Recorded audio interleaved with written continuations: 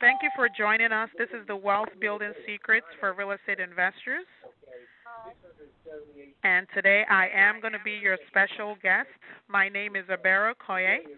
I am a CPA and an active real estate investor, and I am the founder of the Wealth Building CPA. I own real estate investments across the Eastern Coast. I've been investing for the past 11 years, and I've been a CPA for 18 years. I've helped over 5,000 people like you prepare their taxes online and offline. And, of course, my greatest joy comes from helping clients, friends, and associates become free of financial stress. What is the Wealth Building CPA advantage? We've been in the industry for so many years, so I'm very familiar with money-saving strategies, which I love to implement all of the time. Combined with my 18 years experience as a CPA and tax strategist and 11 years experience as a real estate investor and business owner. With this combination, it would be a great pleasure for us to empower you to make your life so much more profitable. And here is the Bencho team. We have Tom and Amy, TJ, Jen and Thomas, and Betty. What's the Aurora advantage? Aurora Real Estate Investment Services is a family-owned and operated business. They provide hands-off real estate investment opportunities just for you, and they've built a proven system that takes all the guesswork out of real estate investing. So we are going to go ahead and get started. Today we're talking about toxic LLCs. You know, I've seen a lot of people who tell me, oh, Ebere, I formed my LLC. You know, I have my property in my LLC, and I think I'm good to go. But over the years, in the last 6-7 years, as I've continued working with real estate investors, I've seen that a lot of people just have LLCs that are just purely worthless. Worthless because you're under the assumption that your LLC would give you the protection that you need, but in reality it doesn't. So what do I call a toxic LLC? Your LLC is toxic if it does not shield you, if it causes your personal assets to be totally exposed, therefore you are not protected from legal actions when you should. It is not really the size of the entity, rather the existence of complete and proper documents, which provides protection from personal liability for the LLC members.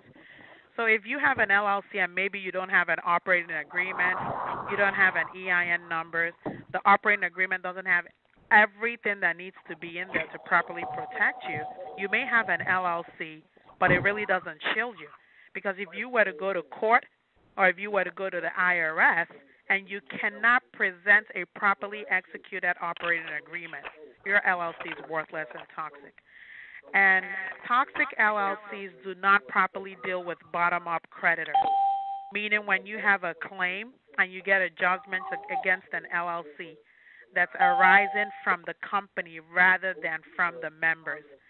And also, toxic LLCs will not protect you from top-down creditors. So you have to understand that there's a difference. When you're talking about asset protection, you have to deal with your bottom-up creditors, and you also have to deal with your top-down creditors. Bottom-up creditors would come against an LLC based on the company, but top-down creditors will come against you based on what you do rather than what the LLC does. So your LLC is toxic if it doesn't protect you from both types of creditors. And your LLC is toxic if it does not save you in taxes when they should. And what do I mean by this? If you have a single-member LLC and you were earning all this money right now, the two primary ways that most, not all, but most real estate investors are making money in this economy is the wholesaling strategy or the buy and flip, you know, the rehabbing strategy. Both types of strategies result in active income subject to self-employment tax. But if you're using a single-member LLC, then it's not necessarily going to save you on taxes. So you may have an LLC, but because it's a single member, it's not going to save you on taxes because pretty much every income that you report is going to be subject to self-employment tax. Also, your LLC is toxic if it does not defend you against the IRS. If you ever get audited by the IRS, what they want to see is your LLC documents. If they do not see your LLC documents, then pretty much they're saying that your LLC does not have a valid business purpose. So if you want to go to an IRS audit and win the audit, you need to have proper LLC documents. So right now, if you don't have those documents, that means that your LLC will not defend you against the IRS. And in that case, you are going to have to pay a lot of money and taxes that the IRS is going to judge. Because remember, at the end of the day, the IRS wants to know that you have a valid business.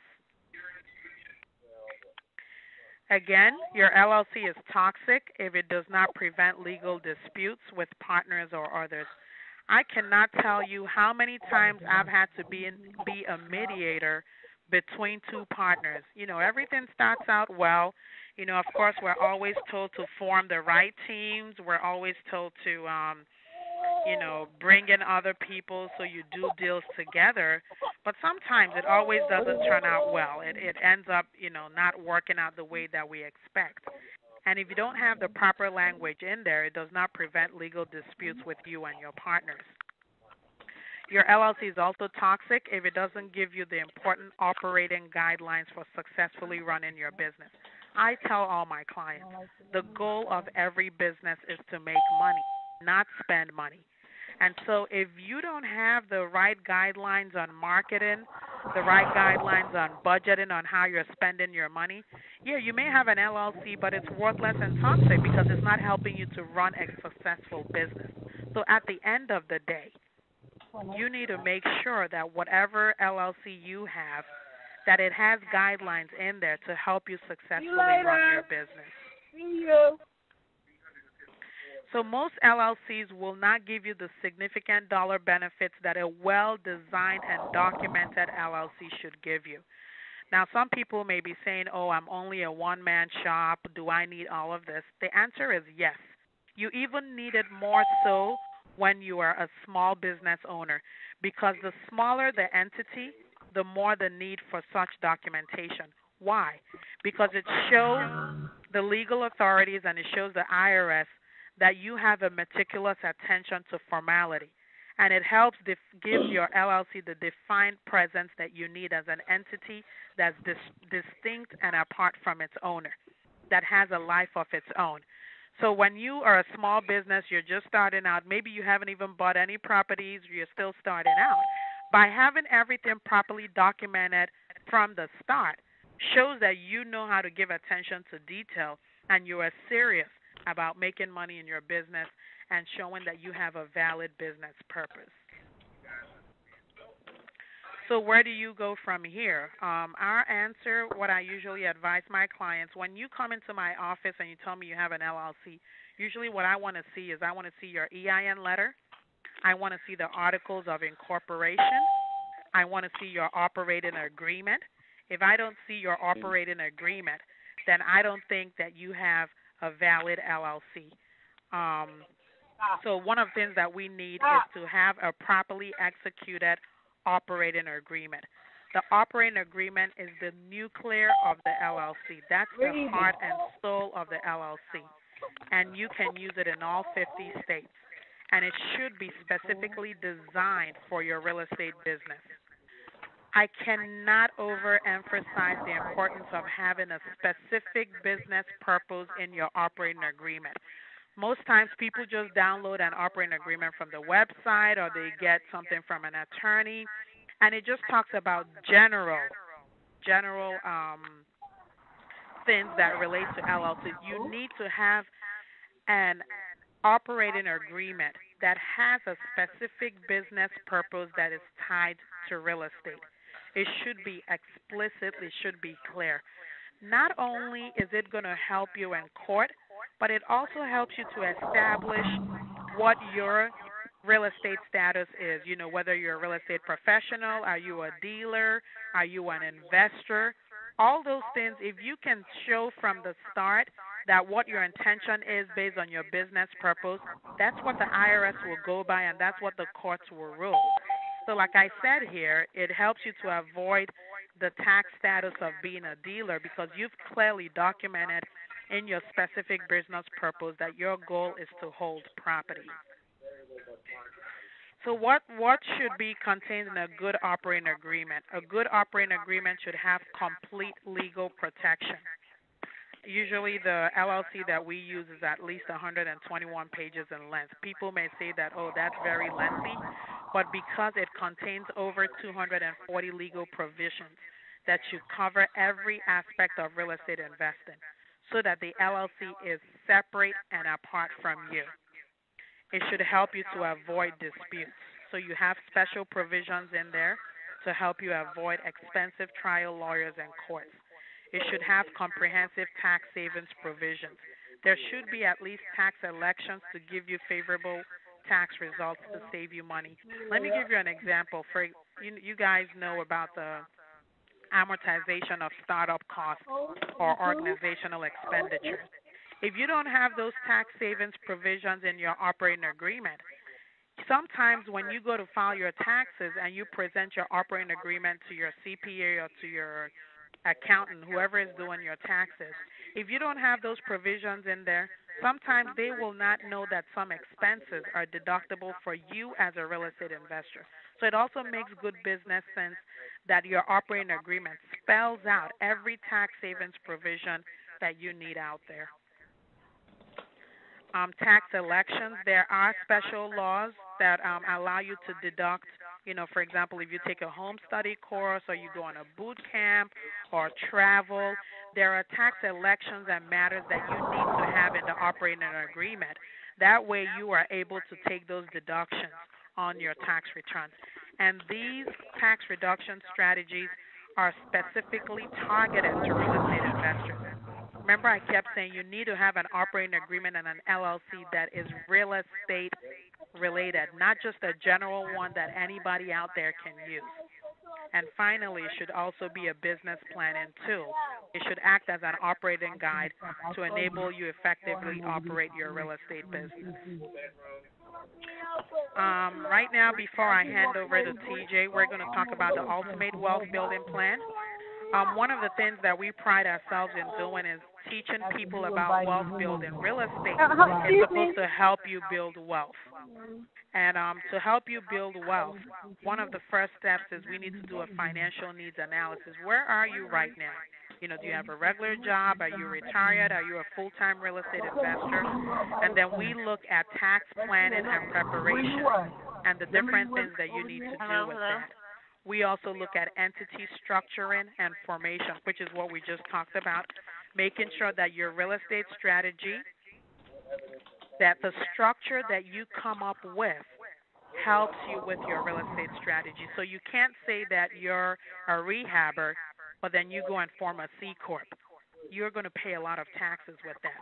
So we start out with what's your real estate strategy, and then we find out the right structure to help you with that. And the next step is to actually get the business registered, set up your books. You want to have business analysis meetings at least twice a year. The goal of the business analysis meetings is to make sure that you are operating your business the way you need to so that you can make money. The reason why we're all doing this, why are we all in real estate, is because we want to develop passive income so that we can, stop working or be able to do other things. So all of that should come up in your business analysis meeting. And then also we need to look at the way you purchase properties. I've seen a lot of people who have lost a lot of money because they did not buy right. For real estate, you make money when you buy, not when you sell. So that's when we look at your property purchasing strategy to make sure that you are purchasing right. And I know that TJ is going to get into that pretty soon. And then we look at retirement planning as well. Make sure that you're saving enough money for retirement. And then this is very important. As a real estate investor, April 15th is not your deadline. Your deadline should be December 31st, meaning April 15th is the tax filing deadline, but December 31st is your tax savings deadline. So really, as a real estate investor, you should be taking a look at your financial picture November, December to make sure that you've put things in place before December 31st to save you on taxes. All right. Right now I'm going to hand over to TJ. TJ, the floor is yours. Hey guys, TJ Bencho, co-owner of Aurora Real Estate Investment Services. I hope everybody's having a wonderful evening. And first and foremost, I want to thank Ebere for all that very useful information. I've learned a few things in that presentation. Thank you so much, Ebere. You're welcome. I also would like to state that I know several real estate investors who work with Ebere, and I hear nothing but glowing recommendations and referrals. I know several people who are enlisted in the plan she just laid out, and what I've heard most commonly is it really helps them to be proactive instead of reactive. And that's what we need to do in this business. So I suggest if you don't have any type of proactive plan in place right now, that after this call, you email or give Ebere a call immediately. Right? And the time to start is now. So I'm going to talk a little bit about pitching your business or pitching a deal. I consider both the same. As you guys know, what I do is I present Pittsburgh, PA. I bring out-of-state real estate investors that come to Pittsburgh and invest. And I go to real estate meetings all around the world. I mean, mainly around the country, but I go to New York, New Jersey, Washington, D.C., which is where I met Ebere. I also go to Connecticut. I go to California, and we have investors from Australia. And what we do is we pitch our business and we pitch deals. Now, there's over the past many years, there's been a lot of companies out there who do what we do, but only several survive. And the reason behind that, the companies that survive stand out from the crowd. As you can see, the slide that's up right now, you got to be that one business, that one property that stands out from the crowd.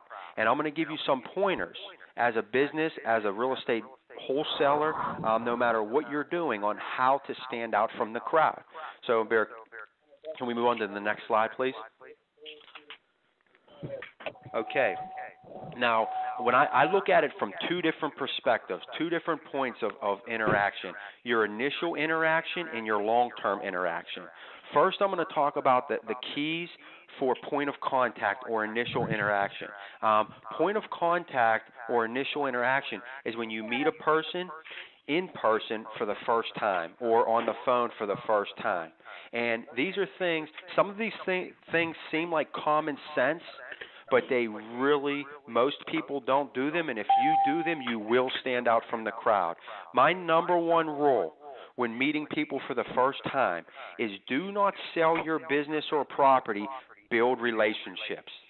I can promise you that if you go into any point of contact with the intent of selling your business or selling a property, there's a very high likelihood that you're going to fail in that point of contact, because people can read that.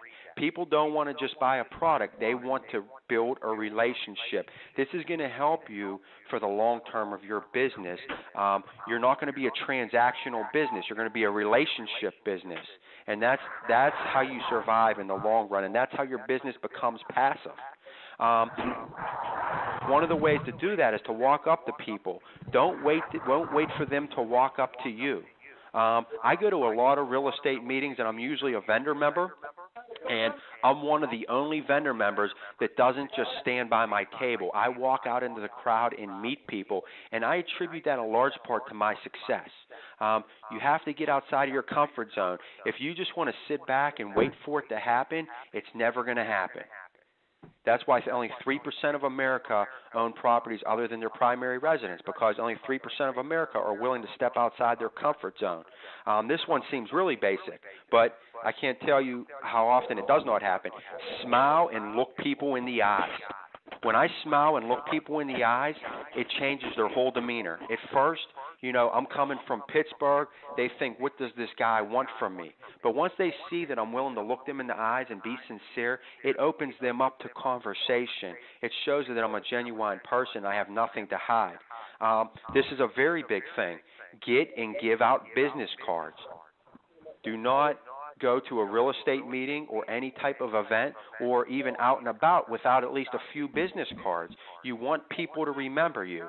Getting the business cards is very important for your follow-up. You're going to see that in play in the long-term relationship portion, because if you have their business cards, you have their phone number, you have their email address, and you can follow up with them. The follow-up is the most important thing to the long-term business relationship. If anybody knows me or anybody's had contact with me, you know that once I get your business card, you're on my email list, and you get about usually just one email a week.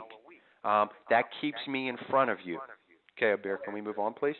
Yeah, before you move on, I did want to state I was representing a client about 2 months ago at an IRS audit. And you know what killed the audit for them? They did What? not have a business card. Get out of here. I'm serious, because everybody knows that if you're in business to make money, you have to know how to advertise and market. And here's what the IRS auditor said. If you don't have a business card that you're giving to people, how do I know that this is not a hobby? Because if you're in it to make money, the first thing that should be on your mind is, how do I market? So I cannot tell you, even from an IRS perspective, even from a tax savings perspective, you need to have that business card. And there's so many places that you can get business cards, really, really cheaply done online now. Go ahead, TJ. And I agree 100%, Ebere. It's about presenting yourself in a professional manner. Whether you're a real estate investor and you own one investment property, whether you're an aspiring real estate investor and you don't own any investment properties, or whether you own 100 investment properties, the way that you move forward in your real estate investing career is by being professional. If a person does not take real estate as a serious business, I have a hard time seeing how they will succeed. So another part of that is when you go to meetings, when you're presenting your business or you're presenting your property, have a professional flyer. Don't go with a black and white flyer that is jumbled up and it's hard to see the words. Spend a lot of time in your flyer. Even though if I hand out 60 flyers at a meeting, when I leave at the end of the night, I probably see 30 lying around. But that's okay, because another 30 people took those flyers home. And even if they don't take them home, when they're colored and they stand out and they're detailed, they're accurate, my contact information and logos on there, I'm building a presence in their mind. I'm building an image. And that's what we need to do as professionals. We need to build an image of ourselves. When I present properties, I try to put as much information on there without putting too much. Show a nice picture of the front of the property and make sure it's colored, because it really sticks out. Now, this goes right along with that. This is a big one. Have a website that makes sense. If you're a wholesaler, if you're a landlord, no matter what you are, no matter what kind of business you are, have a website that makes sense. It doesn't have to cost you a ton of money, but it has to make sense compared to what your business does. For example, my website's called www.investinpittsburgh.net. I bring investors from out of state to invest in Pittsburgh. My website name lines up with exactly what I do. And when you go to my website, you'll see that everything on my website is in line with investing in Pittsburgh. It's not a very complicated website. I think it's a very simple website.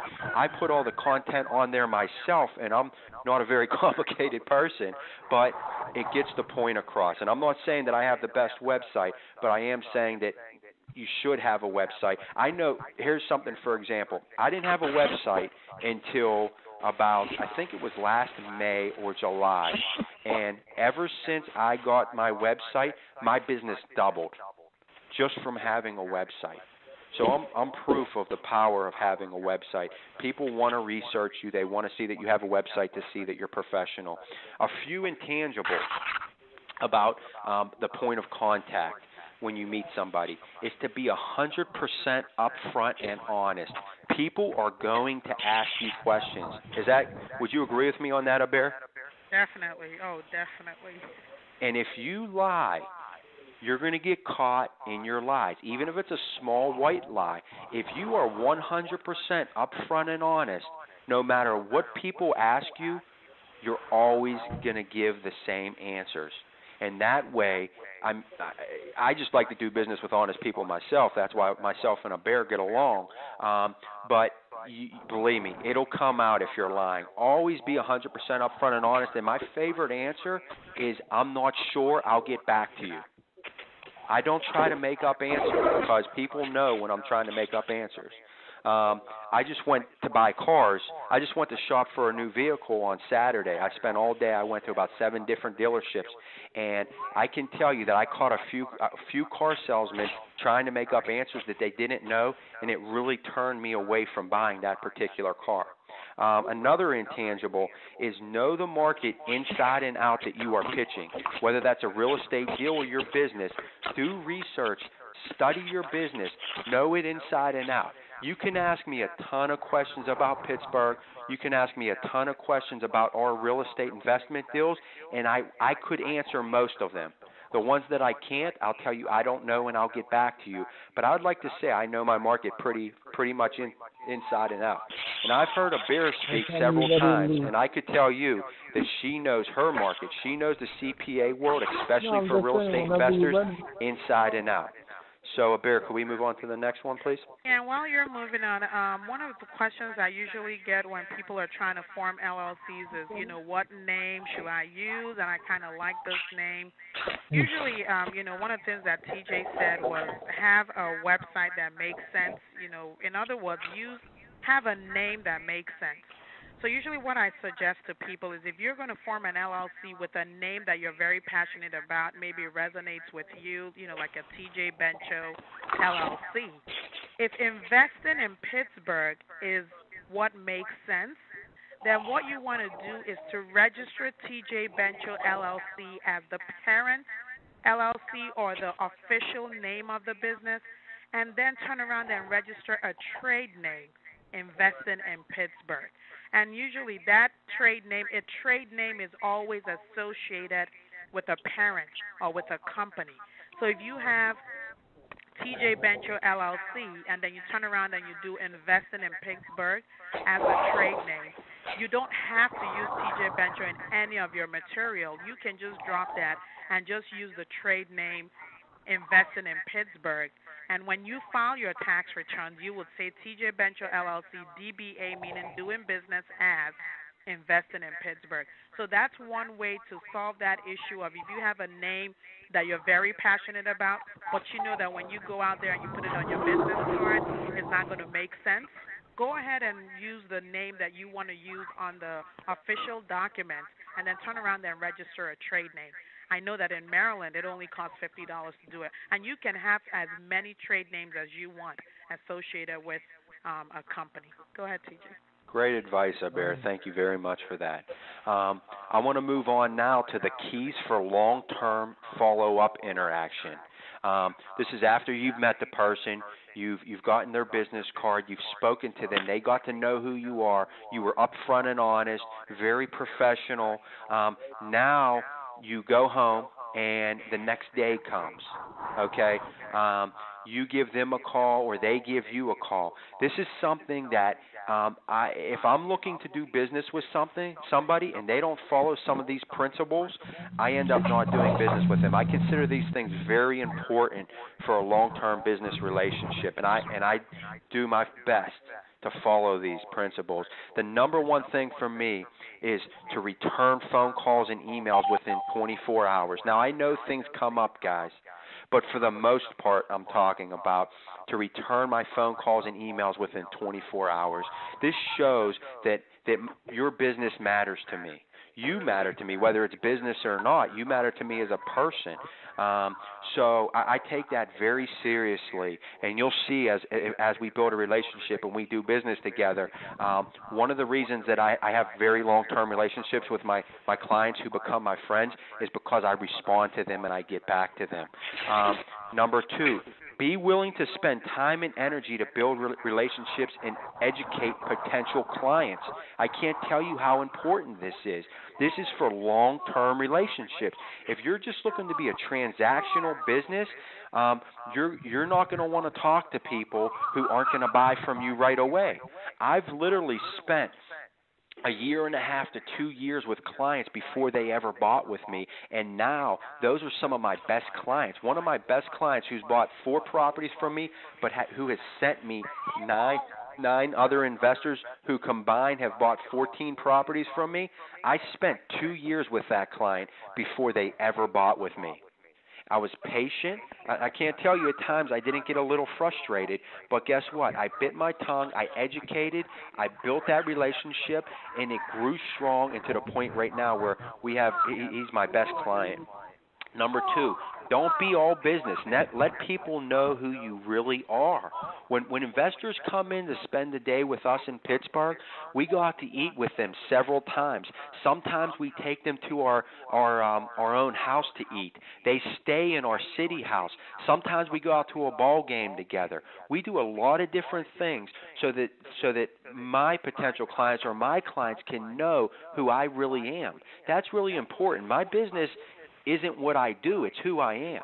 And if you don't like me as a person, then we may not be able to do business together, but I want you to know who you're doing business with.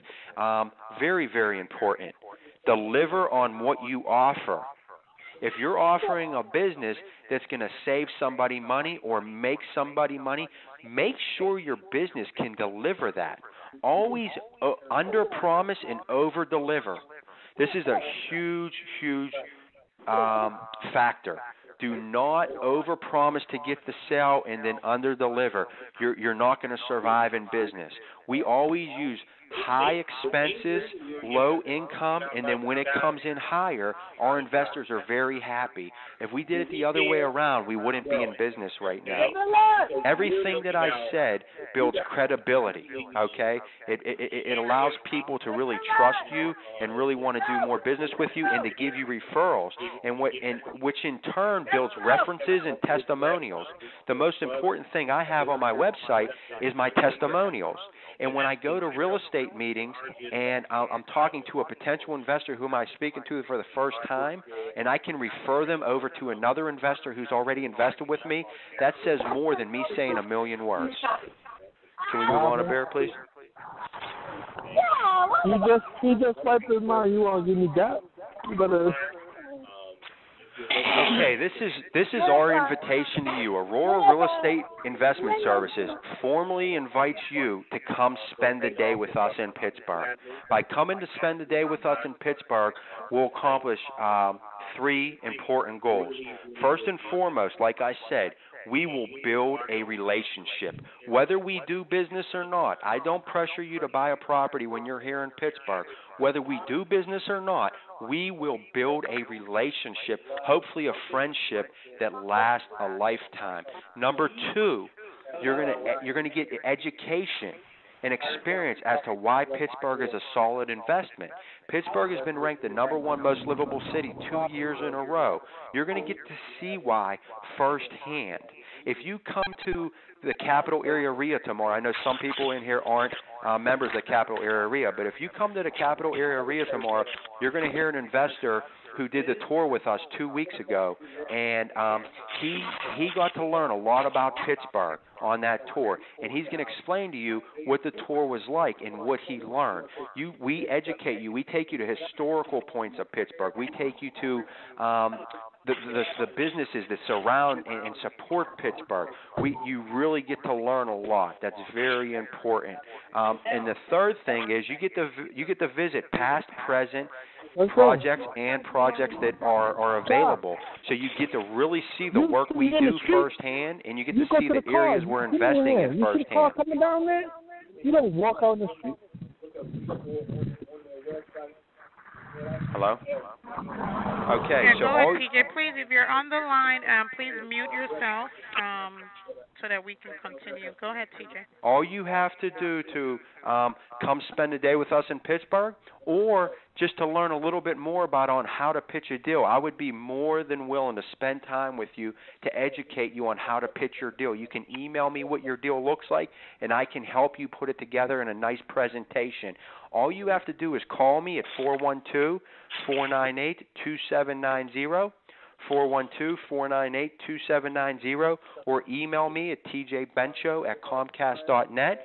I would also love for you to visit my website, www.investinpittsburgh.net. I thank you so much for all your time, and I thank you so much, Ebere, for us working together on this presentation. All right. Thank you, TJ, and thank you, everybody, for listening. We covered a lot on here. And one thing about Pittsburgh is I actually also invest in Pittsburgh. That's how TJ and I got together. I love Pittsburgh. That's been one of my best performing properties. That's a property I bought in 2005, and it's never been without a tenant. When we have one tenant, I think we have a third tenant now in 7 years, but when one tenant is moving out, before they're moved out, we have another tenant that moves in. So that's been one of my best performing properties. Right now, we're going to open it up for questions. I'm sorry about the background noise. One of the things about Wealth Building CPA and Aurora Real Estate Investments is we want to make this personal. We want our webinars to be personal. We want you to be able to ask us questions. We don't just want to put it on lecture mode and not give you the opportunity to ask questions. But we also ask people to respect that you kind of keep the lines clear so that questions can properly come true. If you want to do a consultation with me, you see our phone numbers. And for those that are just on the phone, you can give us a call at 1-888-502-3767, 1-888-502-3767, or you can visit us on the web at wealthbuildingcpa.com. So right now I'm going to open up the line to any questions. If you have any questions about what you've seen about having a toxic LLC and what you need to do to fix that, about knowing how to pitch a deal, how to run a good business, we leave the lines open right now. I'm going to go ahead and switch off from having the PowerPoint open so that I can see the questions that people have sent in online. You're literally putting your money out there and letting it work for you if you get a so this is, there are various different ways that you can. All right, I have a lot of questions that have come in here, so what I'm going to do is I'm going to start with those questions that are on here. But if you want to ask a question while we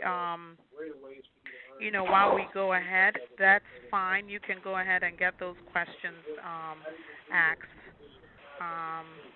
So let me scroll down here for a little bit. Give me a second here. Yeah, I see somebody here saying that please mute yourself if you're not speaking. So we're asking you to please be respectful of other people that are on the line. That's usually the reasons why people usually don't like to keep the lines open, is because you have people talking in the background. But we don't want to do that. We want this to be a very personal call. One of the questions, this is from Jason, can C corporations be a member of an LLC? Absolutely. Any entity can be a member of an LLC. But usually what I advise people is you don't want a situation where, because I've seen people who form C Corps to do real estate, and at the end of the day, it's not really helping them. So if you are going to form a C Corp to be a member of the LLC, make sure that your real estate business is at that point, where you need a C Corp, meaning you have employees, fringe benefits, and all those things that warrant using a C Corp in your real estate business. That, usually that's when you've advanced and you've hired a lot of people. All right. Mike is asking, is an LLC preferable to an S Corp for real estate investing business? That answer depends on your real estate strategy. One of the things that I've said in the past is Most people out there will tell you form an LLC, form a C corp, go to Nevada, go to Wyoming. Our one of the things that Wealth Building CPA does is to find out where you are. What is your real estate strategy? The entity that you form should be based on what your real estate strategy is. So if your real estate strategy is rehabbing or wholesaling, bird dogging, basically anything that generates active income, then it would be better that you have an S corp, because with that you can lower your self-employment tax by paying yourself a salary. So if you make $100,000 and you pay yourself $50,000, only the $50,000 will be subject to self-employment tax. The rest of the $50,000 will just be subject to regular income. But if you have an LLC or a single-member LLC, all of the $100,000 will be subject to tax. So usually my answer to that question is start out with your real estate strategy and then find a structure that fits. It's not a one-size-fit-all in real estate. All right. Another question, if I'm buying and selling very casually or lending private money for rehabbers and not as a formal business, do I need the formality of an LLC? Wouldn't the LLC then put me in the position of needing to pay Social Security taxes? Well, if you're in the business of buying and selling very casually or lending private money, buying and selling very casually means that you're a rehabber. And if you're not careful, without having the formality of an LLC, and especially one of the things that I said in my presentation is defining your business purpose. If you don't define your business purpose in that operating agreement, the IRS could come back and classify you as a dealer. And when they classify you as a dealer, that means all of the income that you make is subject to self-employment tax. So my answer to that question is yes, even more so for you, Mike, because you are buying and selling. You need the formality of an LLC because your operating agreement is what's going to spell out your business purpose so that the IRS does not see you as a dealer and end up treating all of your income as income that is subject to self-employment tax.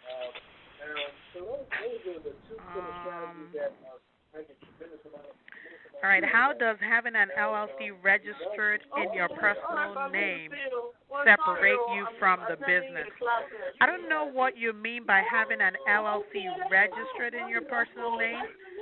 Technically, you're not supposed to have an LLC registered in your personal name. You're supposed to have an LLC that is separate, completely separate from you. I'm going to try to put this on lecture mode because we're getting a lot of interference. So I'll answer the questions that I have on the screen, and then I'll come back and answer the other questions later on.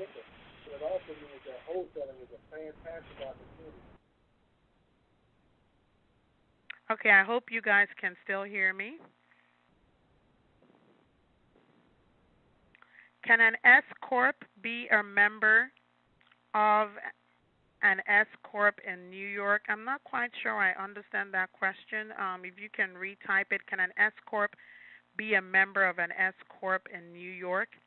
An S Corp can be a member of another S Corp if that's the question. I don't know about the New York, whether you're asking in that specific state. But generally, yes, the S Corp can be a member of another S Corp.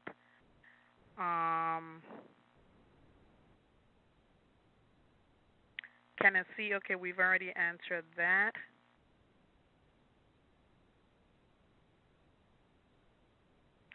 Yeah, like I said, I'm not quite sure about this question about having an LLC registered in your personal name. You technically should not have an LLC registered in your personal name. Maybe what you're asking is if when you register the LLC, you have to say that you're the owner.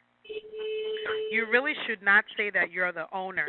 Usually when I do articles of organization for my clients, nowhere on that article of organization that we register with the state would anybody know that this LLC is associated with the owner. We make sure that we have a separate, registered agent, and that we are the organizers. So as their CPA, we become the organizers for the LLC. So I don't know if that's the question, Steve, that you're asking, but I hope I answered it. Could I have multiple trade names?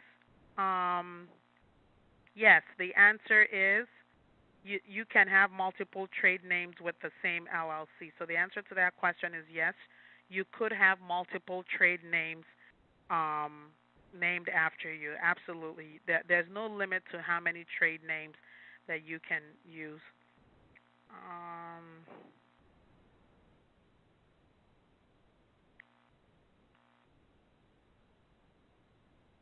if I'm holding properties under LLC for asset protection, what is the practical dollar limit would you recommend for each LLC holding?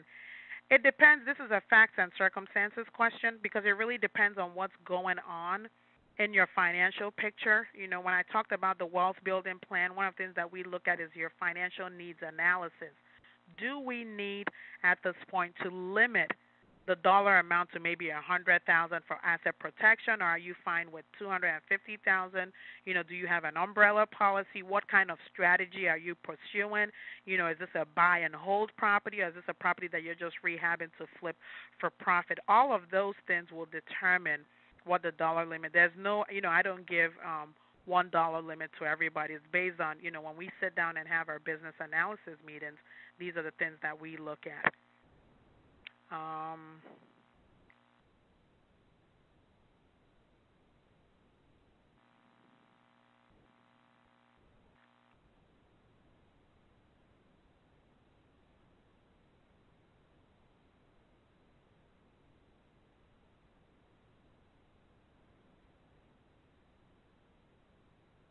all right, I think I see a couple of more questions here. I'm going to answer that, and then I'll open it up. Can the attendee with the baby? Oh, I'm sorry. They were saying here you should mute yourself. If you have defined your business purpose in your operating agreement as owning rental property, but you sell several properties a year, will that prevent you from being classified as a dealer? And it should prevent you because one of the things that we have in our operating agreement is that we state that your business purpose is to is for long-term investment. So owning rental property is like long-term investments. But that from time to time you may engage in other real estate strategies out of financial necessities for the business. So one of the things that we say is, you know, unless it's dictated by working capital necessities. So as long as we put it on there, what we're telling the IRS and the courts is that, yes, our primary purpose is to invest in long-term investments, meaning rental property, but from time to time, we could sell several properties just to be able to meet the needs of the business. And we actually have 2 pages where we list reasons why you may need to sell that property. That's why you now understand why we have 121 page operating agreement.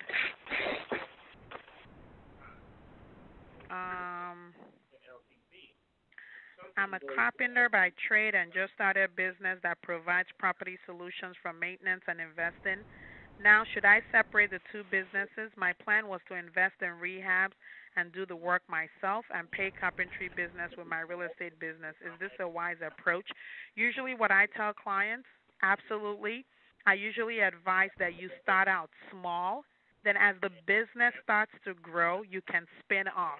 So it's okay to keep it together for now with the understanding that you have a plan in place you are reviewing.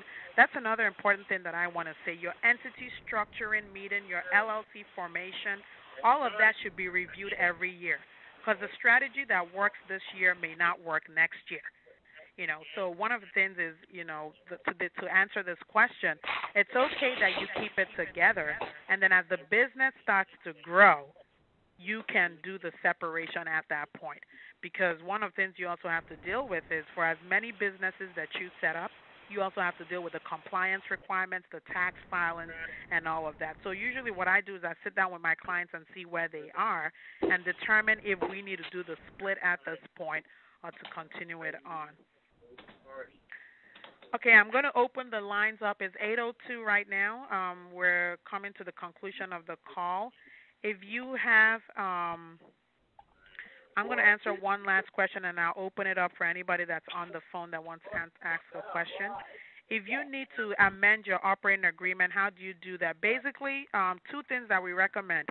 Depending on the nature of the original operating agreement, sometimes we tell you to just scratch it and supersede it with an existing, with a new and improved operating agreement.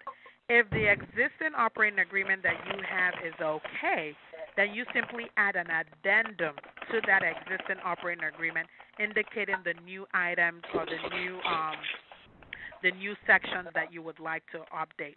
So it depends on what the existing operating agreement looks like and whether it makes sense to go ahead and just supersede it with a new one or to just do an addendum to the operating agreement. All right. I'm opening this up for questions now. If anybody on the line has any questions, you're free to ask it at this point as we get ready to wind down.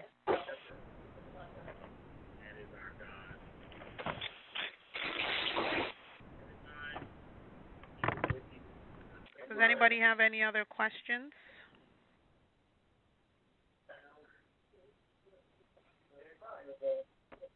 Oh, I have a question. Go ahead. Yes, I wanted to know, I have an online business that I'm working and also an LLC, but I don't do much with the LLC. What I need to do is really get established with the properties, and everything. But what do you suggest? Do you suggest that I start it all over again, the LLC, or do I need to take it where I left off? Tell me, what's the history with that LLC? So how long have you had it? Oh, since '08. Okay, and that's the one you were using for the online? No, it's separate. That's two different businesses. The online business is a different business from the real estate, the LLC. So the LLC that you have was for the real estate? Yes. And you're asking now whether you can use it for the online business? No, I'm asking, do I need to start it all over again since it's been so long?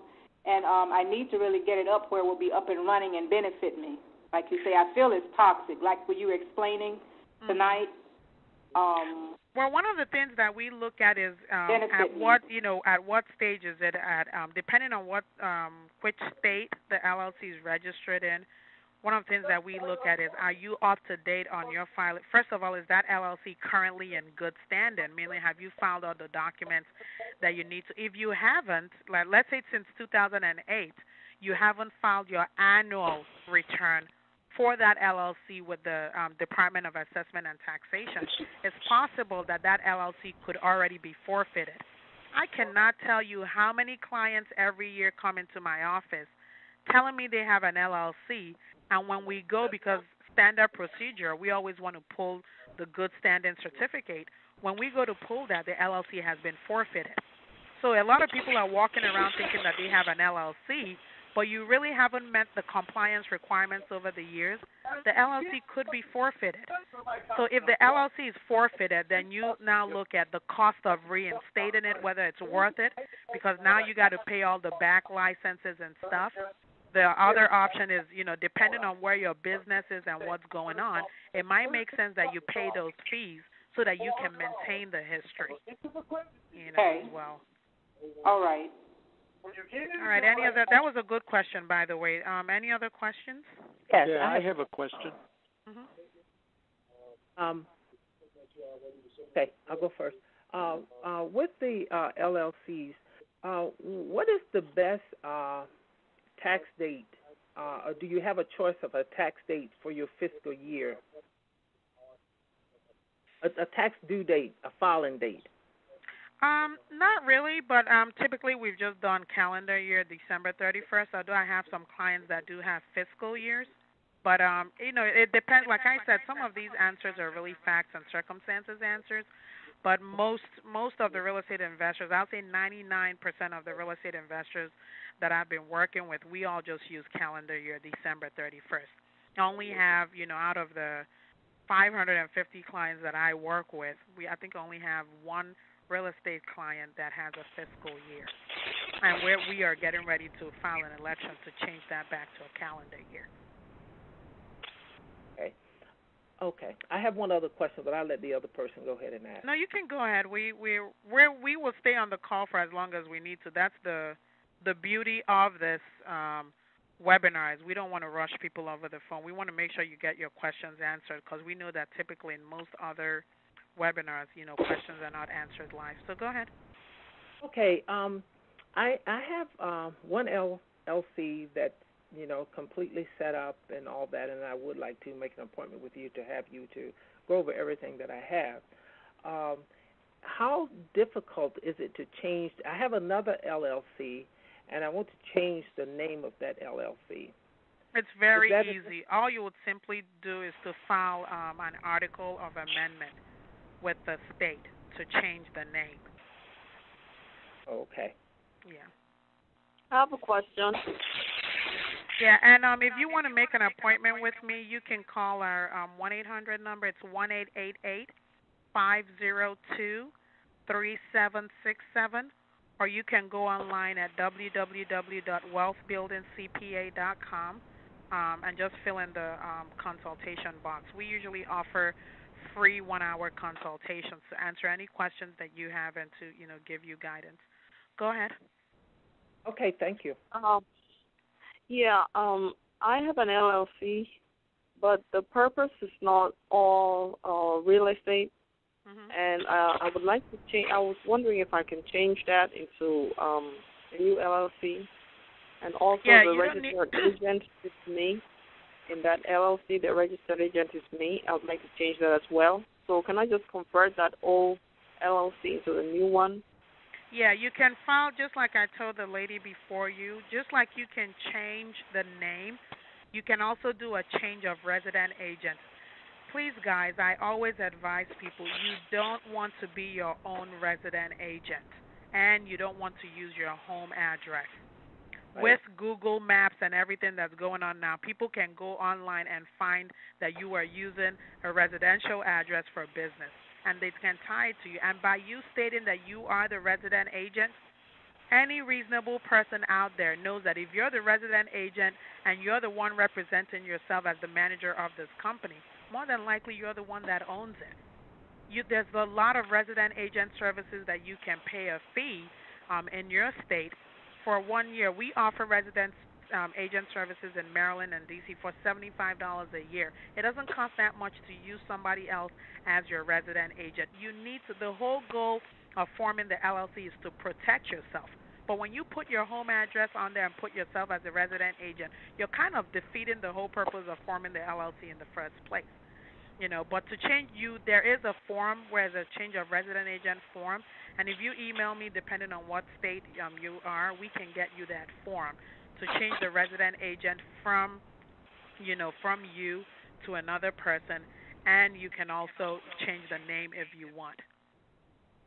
But you can track all of that, right? Just like you said that using the internet, someone can look and see who's the resident agent in their home, and then if that gets converted to another name or another entity, then you can track that and say, oh, okay, this was the person, and now it's been converted to a new name where the resident agent is someone else and the address is someplace else, but we still know from that parent, from that fourth LLC, that that's the owner.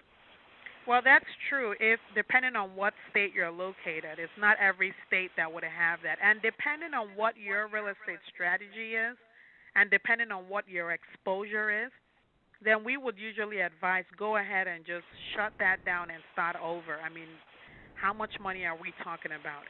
In Maryland it's $195, in D.C. it's $100. Every state has their own fees. But depending on what your real estate strategy is and what the risk exposure is with the legal liability, sometimes I tell people go ahead and change the resident agent because not everybody is going to be sophisticated enough to go on there and see, to monitor that change. Some people will, not everybody will. So by changing it right now, you've kind of whittled down the number of people that you're exposing yourself to. But then depending on where you are in your real estate investing career, yes, it may make sense that you completely get away from that existing LLC. It doesn't cost much to do that. I prefer that. Yeah. I have one. All right. Any other questions? Yes.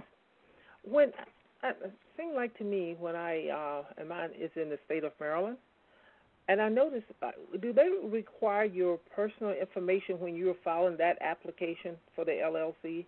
No, there's only 5 sections on there: the name of the LLC, the address of the LLC, the business purpose of the LLC, the resident agent, and the resident agent's address. That's it.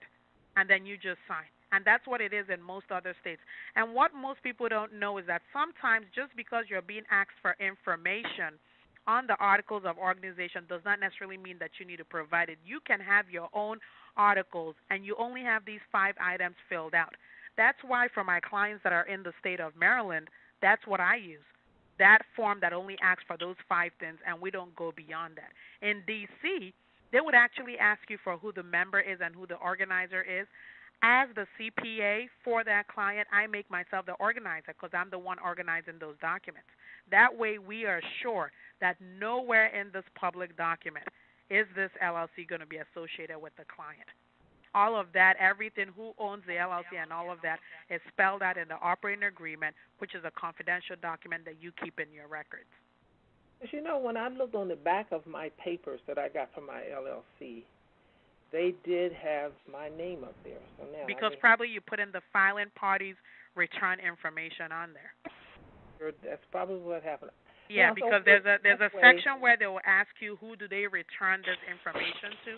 If you have the filing party as yourself and not just an address, then yeah, more than likely your name is going to be on there. And that's why, like I said, I'm sorry. I looked on the back of my papers, and I don't know. Well, I guess I must have put it up there because I was trying to be careful not to give them, to have that information available. Yeah, if you send me an email or if you contact me, I'll be able to go online and look and tell you exactly where they pulled it from because that's a public document. So we can go in and see exactly where they were able to pull. You had to have provided it to them somewhere for it to be on that stamp. Yeah. Any other questions? Yeah, I have a question. Mm-hmm. Hello? Yes, go ahead. Yeah. My question has to, first of all, I appreciate this webinar. I'm learning a lot, and thank you. And my question has to do with how many LLCs I can create without getting noticed by IRS. If I were to use LLC for flipping properties, and if I flip a lot of properties, that means I create a lot of LLCs. Mm-hmm. Would that be a concern? No. Actually, let me tell you this. I have a client, my background actually as a CPA was I did consult for one of the largest real estate investors in the area. And this real estate investor has an LLC for each property. I think we have at least 500 LLCs for this client. So actually what we do is we don't even submit the names of those LLCs anymore. We just submit a spreadsheet because there's no way we can possibly get the names of all those LLCs on his tax return. So all we do is we use a worksheet, a spreadsheet, and in his tax return we put available upon request. Wow. Yeah, so you can do as many LLCs because remember, the IRS should not control your business. You should control your business. And if asset protection requires that you have separate LLCs, would that make any difference? Sorry, say that again. If they're trying to determine whether you're a dealer or not, they see that you got a lot of LLCs, a lot of properties are moving. I heard that maybe more than 5 properties a year you're likely to the whole dealer status is a facts and circumstances issue. There's no place in the IRS code that says if you do 1, 2, 3, 4, 5, you're a dealer. There are things that they look at, such as how frequently you do it, how many do you do in a year, and that's why your operating agreement is very, very important. Because if in your operating agreement you say that you are a long-term investor, and it just happened that this year you bought and sold 10 properties, if you can establish that it was out of investment necessity, that's why you sold those properties, you can make the case that you're still not a dealer. Just because you sold a property doesn't mean that that was your intent. You could intend to hold those 10 properties and guess what? Something happened, in the river, and you got to get all the sand to drain the river or whatever. So you had to sell all these 10 properties at once. It's a facts and circumstances case. Oh, okay. They wouldn't necessarily classify those properties as an inventory per se. No, because the burden will be on you, and that's why we start out with the operating agreement. And there's several reasons why you could decide to hold a property, and middle of the year you decide that you need to get rid of it. Mm-hmm. Okay. What do you charge for creating an entity? I am going to put on here right now. We have an LLC forms package that we offer at $6.95, and that's something that we consider, very reasonable given how much attorneys out there are charging. You are going to get a link to our website to tell you how much that is. If you sign up for our wealth building plan at $19.95, that covers all of our services for 1 year. So that would cover the preparation of your tax returns. That would cover the entity formation, the LLC formation. That covers your business meetings. That covers your year-end tax planning, and you get unlimited consultations with me. That also covers you for a consultation with TJ and I on where to invest. Regardless of where, whether you're going to do Pittsburgh or what your strategy is, we would have a free consultation with you to help you in your investing. So there's two ways that you can work with me. It's pay-as-you-go plan, or you sign up for the wealth building plan and get those services for 1 year. Okay. How much is wealth building package? It's $19.95, and if you're a member of any of the existing real estate clubs, we give you a $300 discount. Oh, okay. And so that information, I'm going to make an appointment to come see you anyway. But then, so I'll be able to get all that information then. Yes. And after this call, everybody that did register for the call, and if you did not get a meeting confirmation and you're on this call, please send me an email to info@wealthbuildingcpa.com, info@wealthbuildingcpa.com, and give me your email address and your phone number to make sure that we get out this information to you. But everybody after this call, you're going to be able to hear this call again because we have it recorded, and you're also going to get the PowerPoint presentation so you have those materials. And I'll also send you a comprehensive information about the wealth building plan and how you can set up an appointment to go visit TJ in Pittsburgh. Okay. Ebere? Yes. I have a question. With respect to wholesaling properties, and I think just piggyback on that last question, you know how we create the LLC and then we assign the interest in the LLC? Mm-hmm. With respect to taxes, because we actually formed that LLC, do you suggest that we not file for the EIN where we put our personal information and we just leave that to the responsibility of the person we assign the LLC to? It depends on the timing. If the end of the year is coming up and that property is not yet sold, then it might make sense that you go ahead and get the EIN number. Now, when we talk about asset protection, we're not really talking about asset protection with the IRS or with the bank, or institutions like that are not coming after you for your asset. So you really can use your Social Security number and your address when you are dealing with the entity. But when it comes to outsiders, the public, people that would sue you and literally take you to court, that's where we're worried about asset protection. So when you do the EIN number, you can use your home address. You can list yourself as the member. That's with the IRS. Even if you were to get audited or anything like that, if that LLC has been sold, you're not going to have any issues with the IRS. So usually what I advise is if come November, December, you still have this property and it doesn't look like you're able to assign your interest yet, it would make sense that you go ahead and get an EIN number so that for tax purposes, when you file the tax return, you can list that property as inventory. So it all depends on what you're doing. Are you currently rehabbing it? What's going on, or you're just, doing a straight wholesale. So usually I look at it in terms of time, and if the end of the year is approaching December 31st, it might make sense that at that point you consider getting the EIN number. Okay, thanks. I have one other question. Okay. When you're forming LLC, does it make a difference, I guess, whether you have a single member LLC or a multi-member? When would you need a multi-member LLC? Okay, let me put it this way. You see everything I just said about having a toxic LLC? Mm-hmm. The single member is one of the most toxic LLCs out there. The veil can be pierced on a single member LLC. You pay more taxes when you have a single member LLC because you're having to file a Schedule C for business income and Schedule E for rental income. We usually suggest that you do a multi-member LLC, no matter how small you are. And you can find anybody to be the other member. So I told you guys that I consult for one of the largest real estate investors. What they do, it's a standard thing everybody knows. On each of their properties, the main guy, which is the guy that I work for, owns 99%. And then his wife owns 0.5%. And then his children split the other 0.5% three ways.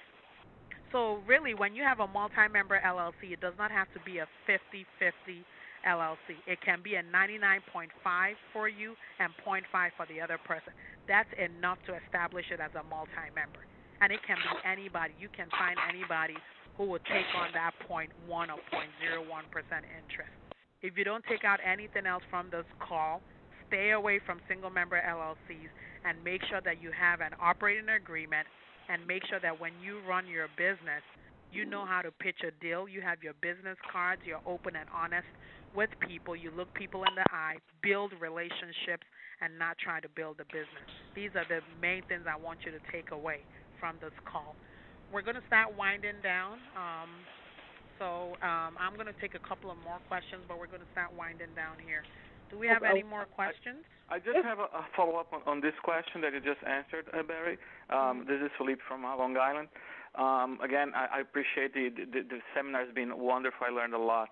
So you're saying that if you have an LLC with your wife, despite she's being your wife or your spouse, you're as far as liability is concerned, you're protected. They can't come after you or your wife, despite you being a married couple? Yeah, one of the things that we put in the operating agreement is that when you have a husband and wife that are members of the LLC, for purposes of the LLC, they are completely separate members. They are not treated together, completely separate. So now, to follow up with that same question, I don't know. I was advised to have a single member LLC. So what do I need to do to change it to a multi-member?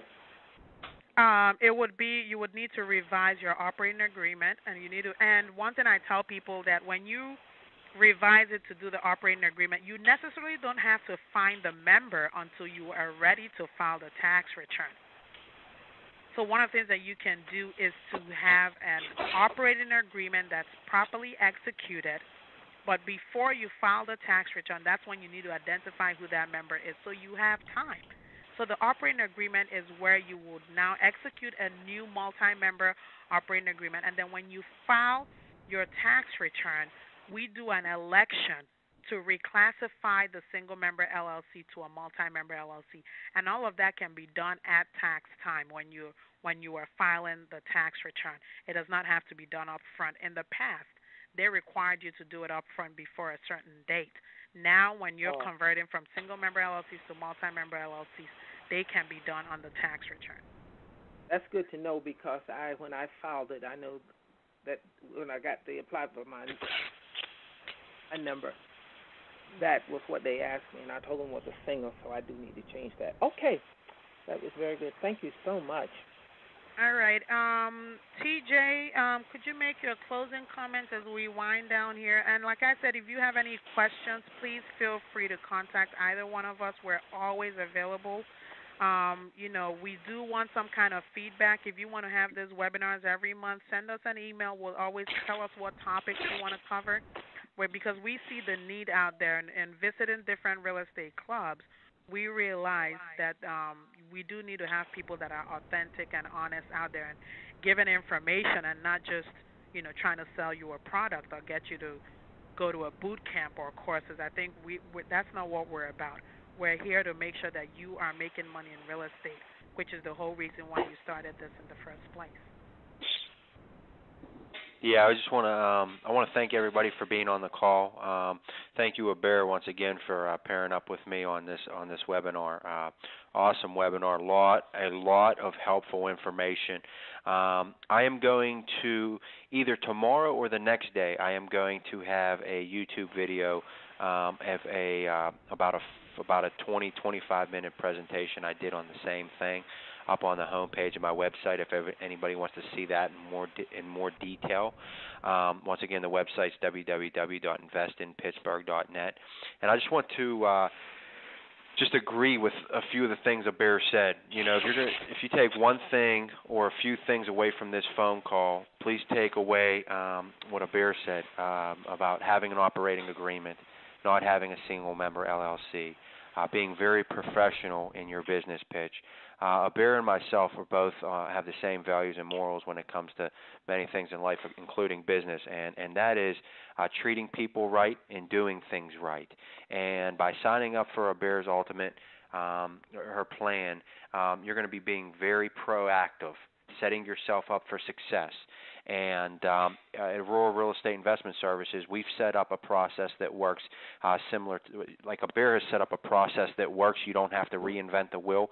We've set up a process that works. You don't have to reinvent the wheel. If you want high cash flow properties that provide high cash on cash returns, where you're able to get into single families totally renovated for as low as $35,000, $40,000, there's no reason to go out there and try to reinvent the wheel, especially if you want to be in America's #1 most livable city, ranked for the second year in a row, which is Pittsburgh, PA. So I just thank everybody for your time, and I just want to end on have a wonderful, blessed evening. All right, thanks, TJ. I absolutely enjoy doing these webinars with you, and I'm seeing a lot of people sending in these rave reviews. Thank you, Ebere. This was a great webinar, and you answered several questions that have been bothering me. I would like us to do this webinar once a month. Another person said this was great. I'm glad that you guys were able to answer questions. So I thank everybody. Again, like I said, visit us at the www.wealthbuildingcpa.com. For those that might be interested in my wealth building program, we're going to send information on that. The reason why we don't like to do that on the call is we want this to be an educational call. This is not a selling webinar. This is an educational webinar.